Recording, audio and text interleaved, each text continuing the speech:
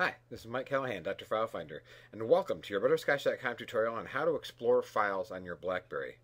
Now, I've gotten quite a few emails of people asking me if I know of a good file manager for BlackBerry. Well, there are a few out there, but there's one that comes right on your BlackBerry. So here I'm on my BlackBerry Bold.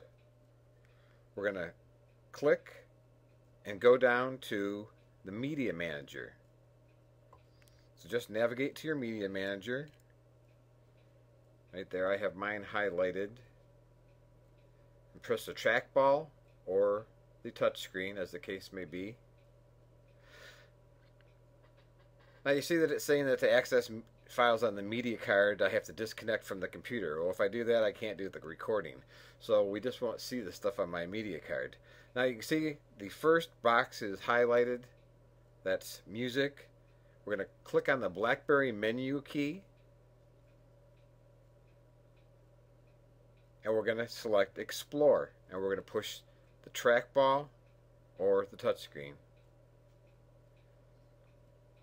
Now we're looking at the system file on the BlackBerry.